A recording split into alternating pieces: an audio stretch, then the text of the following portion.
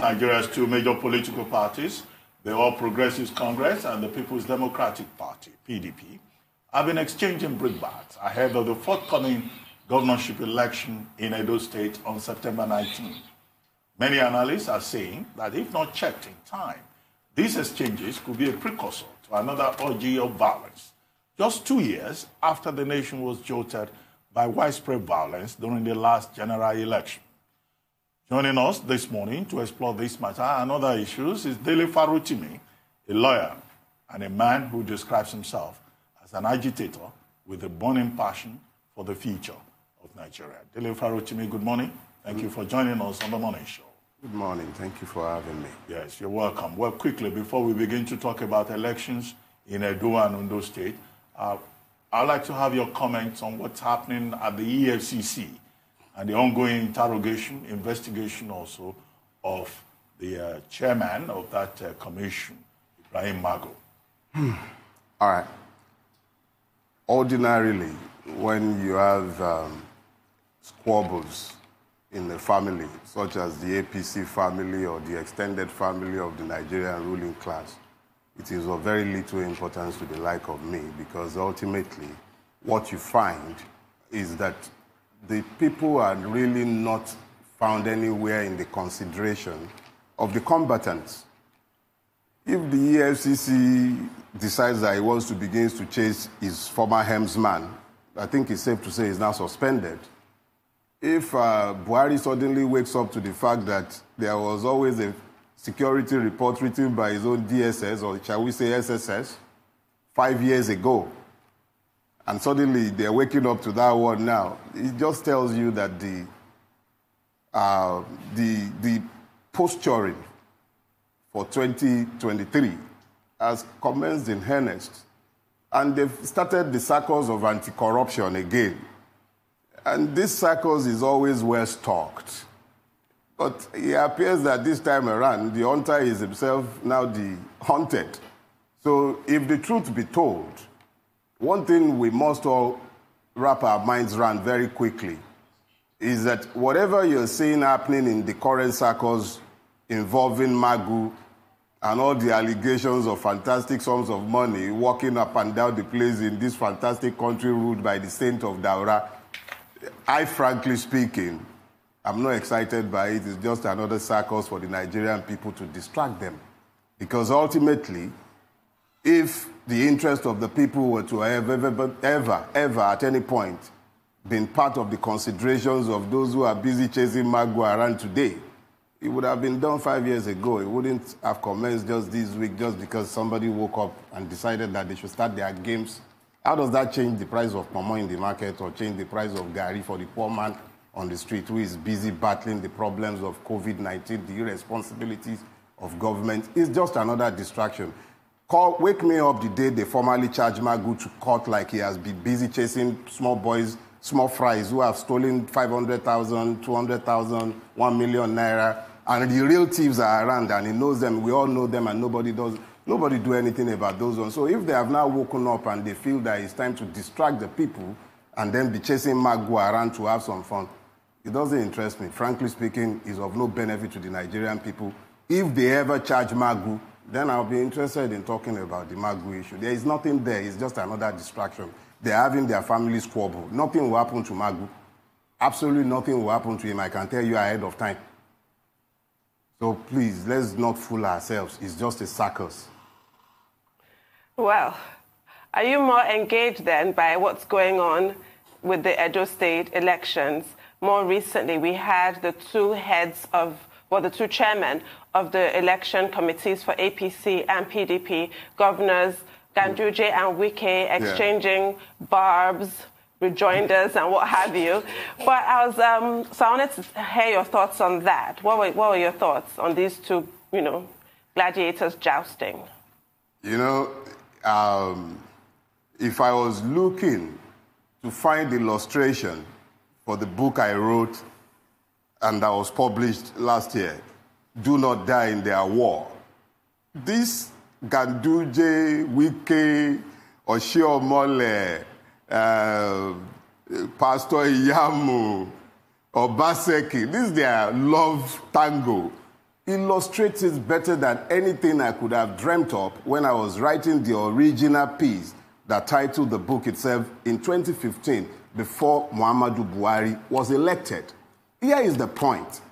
Do not die in their war. It's their war. They have no interest in the people. The same... Oh, look, let me put it this way.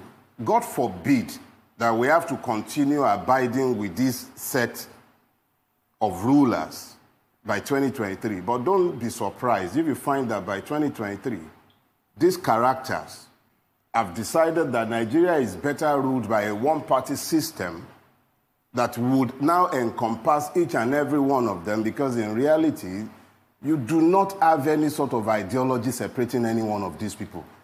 Wike and Ganduje tomorrow, you might just find that that's the ideal ticket they will start selling to all of us in 2023. They will start telling us Ganduje is the new saint and Wike is the one that should follow.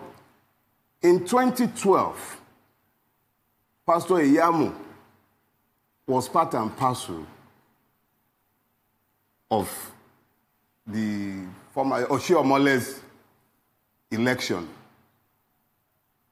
The same Oshiomole branded him irredeemably. Obasanjo didn't do a better job on Atiku than Oshiomole did on Iyamu. All these things, they should serve as history lessons. People should look at these to wake themselves up.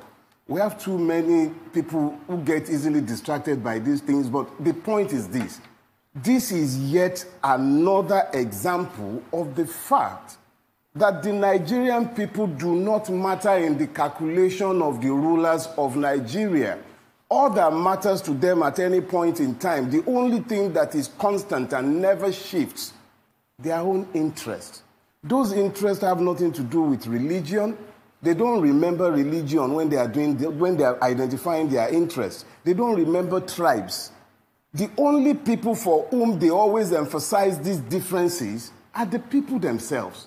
So if Eze Iyamu, I get confused sometimes, you don't even know what party they belong to, is always about the next election, the next office. There are no principles involved. You're talking about Magu. It's the same thing. Day before yesterday, Magu was the one chasing thieves. Today, Magu is the thief. Tomorrow now, I will not be surprised if they start telling me that Magu is the new saint we should all coalesce around and begin to crown Osana in 2023. The only people who never ever seem to understand the fact that their own interests have never mattered are the Nigerian people themselves. You tell me, oh, the Hausa Fulani are the oppressors. Let me tell you, the worst phase of poverty you will find in Nigeria is in the northern part of Nigeria. You will find all sorts of Nigerians working as road sweepers, toilet washers, doing all sorts of menial jobs wherever you go in the world. And some of them do it with qualifications. You will not find a Fulani man, cab driver or anything of the sort abroad. So it's very easy to buy into that stupid stereotype of the Fulani being the oppressor of the Nigerian people. But come back to Nigeria. The same Nigerians you find abroad willing to do the menial job because of the opportunities afforded, because when they go there, they know that even if you are a street sweeper, your children still have access to good schools. They have access to you yourself, you have access to healthcare. Look at the way they are dying like flies. With all the stealing, their brains have not told them that COVID-19 has changed the game. They still think it's the same old stupid games. If you can afford good health care, what about the drivers? What about your guards? What about all the people who walk around you? COVID is the leveler. Everybody will harvest this. But here is the point. As long as we continue to fool ourselves into thinking that we can somehow appoint wolves to guard the flock and then expect that the wolves will become vegetarians, we deny the evidence of our own eyes. We see these things and yet we deny it. Oshiomole spoke these words. They're out in the open, it's all over the place, and yet the same man comes out and is preaching to the people that the man he testified was a thief. Anyway, thinking about it though, how can Oshiomole testify to the character of anybody? Okay, Dilly's just... Dilly's just no, these things are vexatious in the extreme. I know, and if a lot of people have read your book, Don't Die in Their War, they will know you even said even more. I want to take you on this. You've spoken a lot about the political character, but I want to quote MK Abiola. He said something that struck me many years ago. Okay. He said the day water drawers and wood hewers discover their destiny, that's the day they start to move in the path of reality, and nothing can stop them. So which day is going to be that day that water drawers, wood hewers, taxi drivers will discover their purpose in this country and be able to rise up and claim what truly belongs to them? Because, it's very shocking in this country. Because of the economic system, we don't have people that are bus drivers for 35 meritorious years because they're looked down on in society. But in other climes, they are respected bus drivers that have been there. I mean, the father of the mayor of London was a bus driver. So when are we going to have those people rise up? And even if that's the job they are going to do, they'll have a sense of dignity in their nation. Let me say this. MK Abiola could say what he said because in the age in which he lived, Nigeria had not become the predatory state that it has become today. What you will find today is that the Nigerian state has deliberately weaponized poverty against its people. I use the word it because you really can't call Nigeria a motherland. If it were to be a mother, it would be a cannibalistic mother. And if it's a father, it's a most irresponsible father. You have 14 million children trampling the streets of Nigeria, most of them drug addicted. No future, nothing in front of them. Walking the street, that is the population of a lot of countries. Now, MK Abiola could talk about the day the hewers of wood, their children could rise up because they would by then have first of all come to the knowledge of the fact of their humanity. If you see the way the Nigerian state has dehumanized the Nigerian people to the point where life has become discounted, what you then begin to realize is that before that day will come, several implosions, such as the ones that are already happening, would continue to happen. However, some of us had the benefit of living in Nigeria where it was possible to move across the class line because the state was equitable to an extent. We still dealt with that because I grew up in the age when you began the institutionalization of the madness that has turned Nigeria into the madhouse that it has become today. It was in my age. I was a victim of educationally disadvantaged state, quota stupid systems, all those systems and isms, everything that the institutionalization of the injustice that destroyed the fabric of Nigeria happened as I was growing up. So here is the thing. For Nigeria to ever retrace its steps, Nigerians hate hearing this, but it's inevitable. There has to be a complete turnaround. It cannot be that the purpose of the Nigerian state would be the maintenance of the ruling class to the neglect of every other class. And the middle class exists solely for the exploitation of the state in order to keep the state and its rulers in style. Nobody is trusted to vote. You vote on our behalf. Each and every one, I dare say, that if you call yourself a member of the Nigerian state, you live in this country, it is possible that if you are even blessed enough to have a TV set and you're watching now, and each and every one of the persons interviewing me this morning, I dare say this, you're spending nothing less than 60% of your income educating your children. My father did not spend 5% of his income educating me because the Nigerian state had a functional educational system. Even your megads send their children to private schools now. Nobody goes to the government hospitals anymore. Everybody. So when Abiola was talking, he was still talking within a system that had some measure of normalcy within which people could function as human beings. The average Nigerian has been dehumanized to the point where you can even begin to question his humanity. I had listened to all sorts of statistics about the morbidity of COVID and all of that. But that can only be said to be true in a system where the human life is valued. Who is testing in Nigeria? All that would have happened in Nigeria is that you suddenly increase the capacity of our witches and wizards because nobody is testing anyway. If you are going to test in this town and you really want your result to come out, you have to go private. Even the state has sanctioned that. It is the abandonment of the people to their own fate and the erection of a system that exists solely for the protection of the powerful and the promotion of their interest. Who is looking for the poor man? And the poor man, having lost the capacity to think because he had been impoverished ab initio by the weaponization of ignorance. An ignorant man is doomed to poverty. When you have now gone to the point where the average man on the Nigerian street does not even know what he can do to drag himself out of the perpetual poverty into which he had been locked by the system. Even when you try to do... A friend of mine said the other day, he said, almost every avenue for legitimate improvement in Nigeria has been blocked off. It's almost as if you are even being begged to go and become a criminal by the state itself because you'll be punished for your honesty by the Nigerian state. So exactly what are we talking about? Abiola can afford to talk about lofty goals about the children of the hewers of wood and fetchers of water are only seeking to survive. Well, Dele. Yes, sir. Well, I'd like to interrupt you at this point. Please. First, I don't mean to be cheeky, but this is on a lighter note. This is your hairstyle. Is it the COVID style? It's a protest. Because the last time I saw your picture, this was not your hairstyle. It's a protest against an immoral, useless society that does not even appear to know that... Well, you've been very consistent. I mean, in your book, Do Not Die in Their War, in one part, you say Nigerians are living a lie. In another part, you attack the media. I did. That's not the subject for this conversation this morning, because I thought you were a bit unfair to a journalist. I'll be glad to engage you one of these days. Well, that will be fine.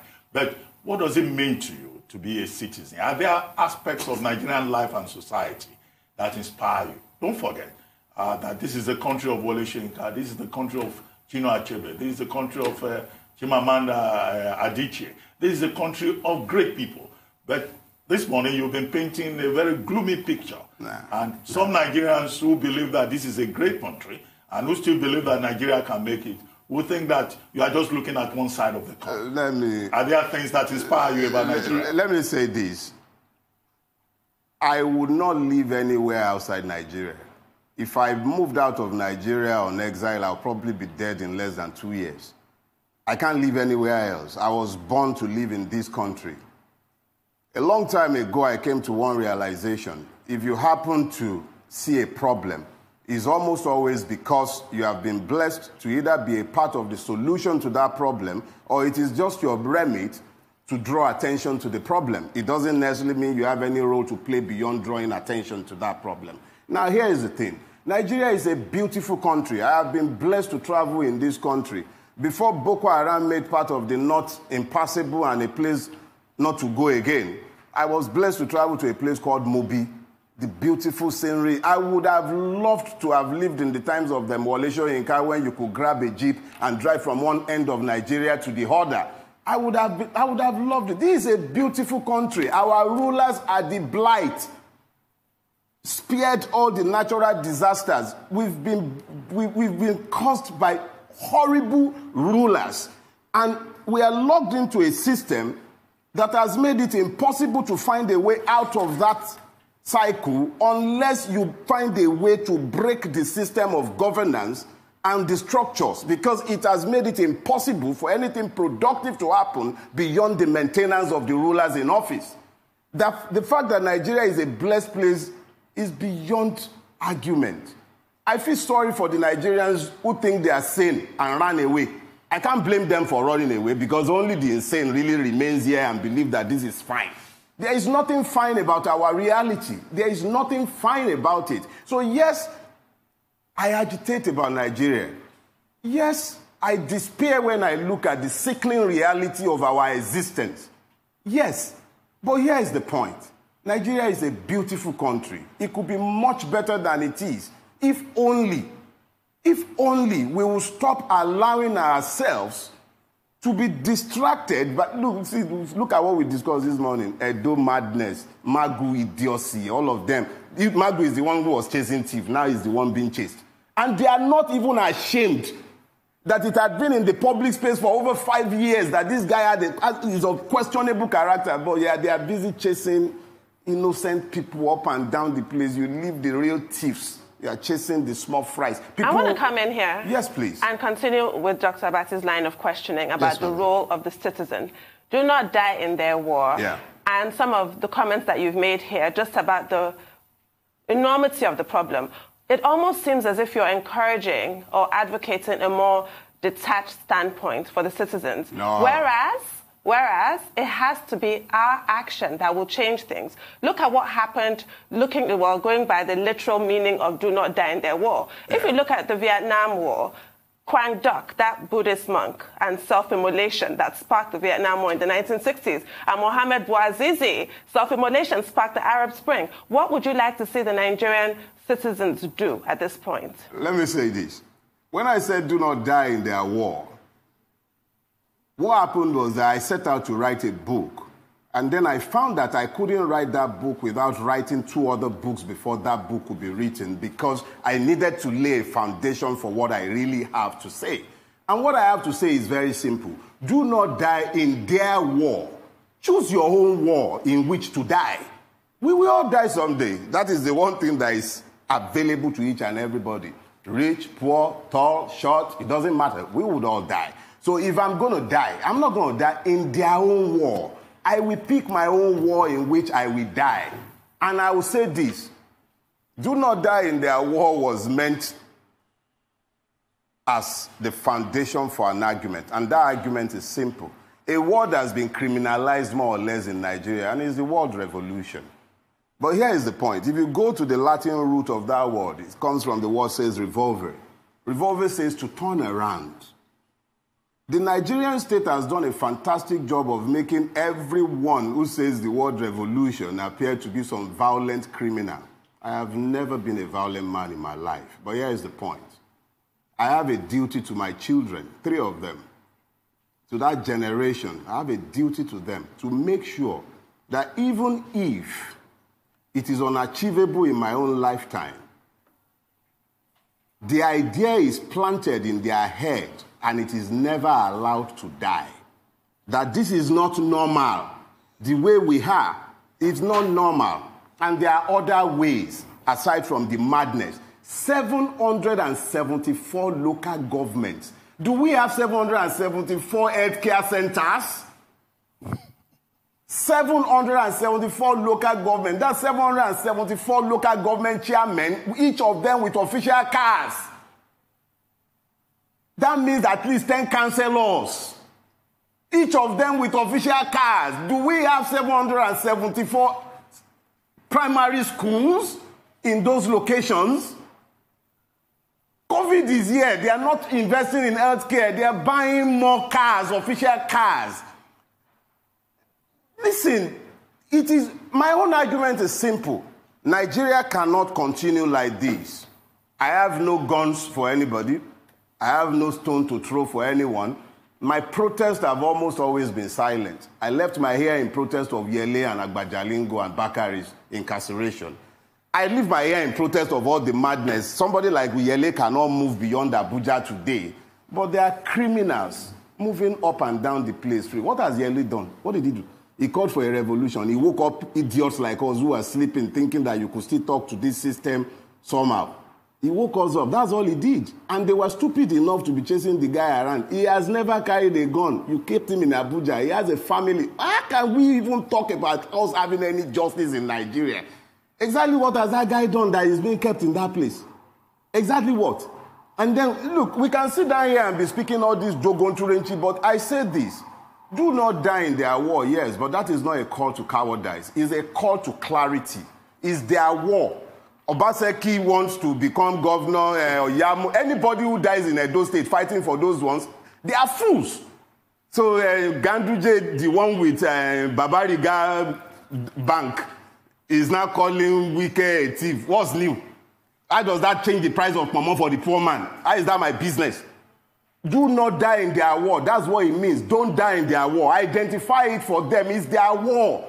Don't die in that one. If you don't want to die, don't be used as cannon fodder. Don't be used as cannon fodder. That is what do not die in their war means. That's what it meant. In 2015, when I was speaking that title, it was because I saw the conglomeration of crooks who are gathering together, calling themselves APC. And then I saw the Saint of Daura, the same person I had been voting for, thinking that there was some shortcut to the Nigerian problem. We all thought the man could do something. But 2014 unveiled him for me. I saw clearly that it was a waste of time. How was he going to fight his friends? Okay, Dele, I want to come in here. And I want us to start looking in terms of solutions. And I want to ask a question. Was it that we're not, matured enough before we even got our independence? Because I don't know where, this friction, as it were, at nationhood started from. I think it was Alexis de Tocqueville that was saying, never mistake yearnings for immaturity politically. And it looks as though that the structures that were put on ground by the British, when we came to, nationhood as a country in the 60s, when we gained independence, we couldn't put out those structures. Because you talk a lot very passionately. The problem is not these current politicians on ground. There were structures that were put there by the British that still exist till date. So if we say colonialism has ended, no, I'll disagree. It's not ended. Because it's still the colonial mindset we still practice in everything. Take, for instance, it was only COVID that made us understand we didn't have laws on ground to fight a pandemic. We had to revert to a 1926 law. Our Mental Health Act is still pretty much of the 50s. Correct me if I'm wrong, Dr. Abati. We had the Quarantine Act. Yeah, we had the Quarantine Act. But most of the ones we're still looking at was still the 1926 law. Our Mental Health Act is not of the 50s. So it's still pretty much everything pre-colonial. Our Police Act, is it not of when? I can't even remember because it's not our police, it's their police It's act. their Police Act. So we still function on all of those things. See, let me say this. When there is a misunderstanding of purpose, abuse becomes inevitable.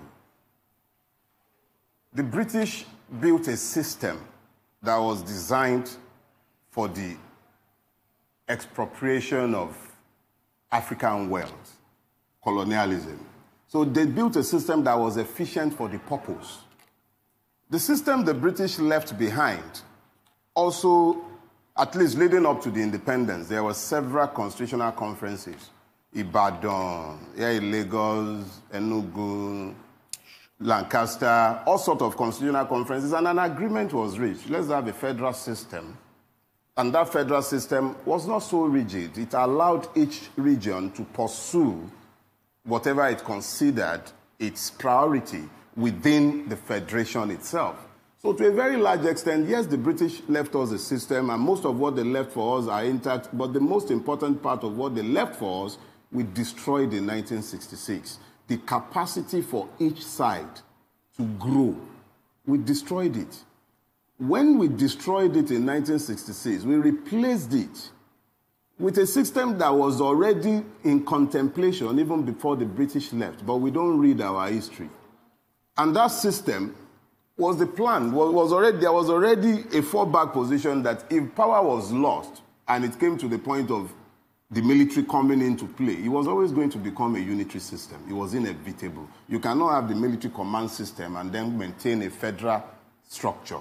So the moment you destroy the federal structure, the moment you destroy the parliamentary system, the moment you have a military command system, it simply meant that the only purpose of the Nigerian state from 1966 became the maintenance of the state. The interest of the citizens, the promotion of those interests, the development of the society itself became issues that took the back burner. So it became more or less the maintenance of persons, and it was no longer about building anything per se. So yes, you see all those lacuna in our laws because the people themselves are not the priority. You'll see so many laws when it comes to the security of the state, so many laws when it comes to repressing people, but you really not see too much movement when it comes to measures that would promote good governance, promote the welfare of the citizens. You asked the other time, you said, who is the Nigerian citizen? Really, we don't have citizenship. We just have the rulers and the ruled.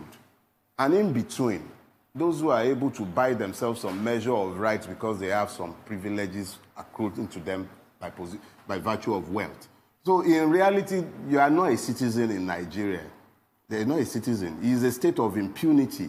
If you are a citizen, it will then mean that you have rights and you know your rights. And those rights will stand regardless of who you are up against. But that's not the case in Nigeria. I could come out of your studio and find myself a guest of your friends down the road, and I might be there without my family being notified for as long as they care. That's the reality of the Nigeria in which we live. So we can lie to ourselves about the fact that we're in some democracy, but we all know that we are, at least those of us who are conscious enough to see the truth, we know that we are not in any democracy. We're in a feudal system that masquerades as a democracy. Dele, I think you said a lot about the problem with Nigeria leadership, basically, taking us back to Chinua Achebe. But I'd like to bring up another issue with you. Apart from being an agitator, you are a legal practitioner. I was. Oh, you are no longer practicing? I decided that I'd seen enough of the rot that I was witnessing. When I turned 50 a couple of years ago, I decided I'd had enough. So agitation is now your full-time job? I just write and I make noise, hoping that some people will wake up. That's all. Sometimes you shout into time, and in the womb of time, somebody else will hear you long after you're gone, hopefully. Yeah, but still, I mean, as someone who had once been a legal practitioner, what are your thoughts on the important event coming up in the bar this month? That's the election of a new president for the NBA. What role do you think that lawyers should be playing? Do you think that the bar has been playing the right kind of role in terms of defending the rule of law in the face of an administration that says that national interest is more important than the rule of law, more or less? The first department of Nigeria to be lost before Nigeria was lost was the judiciary. And the moment the judiciary was lost and impunity began to stroll around in Nigeria, what you then had was that even the legal profession itself became part and parcel of the problem.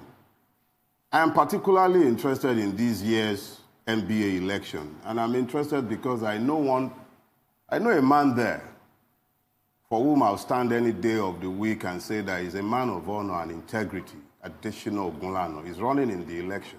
There are machinations to keep him off the ballot, but we'll find out very soon just exactly how independent our court systems are, and we'll find out just in good time exactly how much even the profession itself believes in the rule of law. I would not want to say much because, like I have declared, I am an interested party in this year's NBA election. The NBA has become a defunct lion. Defunct. They pulled out his fangs. All this madness is going on in our country. When was the last time the NBA was able to do anything or say anything? Become complicit in our own rape. The court system, look, let's tell ourselves the truth. Lawyers, 90% of Nigerian lawyers are litigation people. When COVID came and they are busy opening shopping malls, they are opening one thing, or things are being opened in Nigeria, but the courts are still working partially. Do you know the number of Nigerian citizens who are languishing in prison, and what has the Nigerian Bar Association had to say about this? Nothing. The Nigerian Bar Association has become, it is, sometimes I feel so ashamed to call myself a lawyer when I see the state of lawlessness and injustice that roams around in our courts. the courts are no better than brutals. Don't let's lie to ourselves. So exactly, it's the Nigerian judiciary is not spared the madness of our state. So the NBA has a role to play. It is not meant to be the exclusive club of some SAN person. Why should it suddenly be that? Since it became the exclusive preserve of the SANs, how many of them have talked for the poor in this country? Exactly what has the NBA done to deepen our democracy? The NBA has become a thoroughly irrelevant body in the machination of Nigerian politics and their politicians. And it is time that it got back his act, because the way it is right now is largely becoming irrelevant. Well, thank you, Dele Farotimi. I guess that's all we'll be able to take, and I hope that lawyers have listened to you and that they are part of this conversation. Thank you very much indeed for joining us on The Morning Show.